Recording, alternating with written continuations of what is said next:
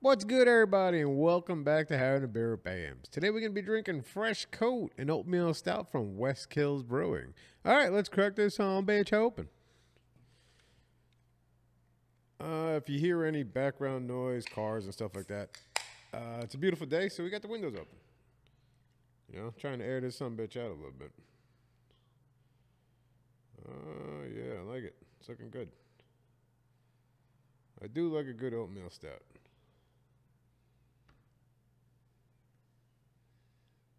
Hell yeah. All right. There we go. All right, well, cheers, you silly bastards.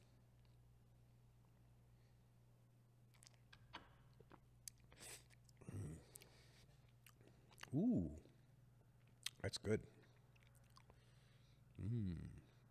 Tastes like breakfast. Hell yeah. All right, yeah. If you can find this, pick it up. I got this one at the Craft and Carry over on 3rd Ave and 31st Street. These are a New York brewer. They're based, well, they're based out of West Kills. I don't know what part of upstate New York that is, but it's near the Catskills, I assume. Because it says in the heart of the Catskills on the back of the can. All right, yeah. So I recommend this. If you guys if anybody's into stouts, oatmeal stouts, this is light. This is coming in about 5.4. So it's not too heavy on alcohol. It's actually not too heavy or stout either. It's kind of light. It's just like almost like a dark beer. It's really really good.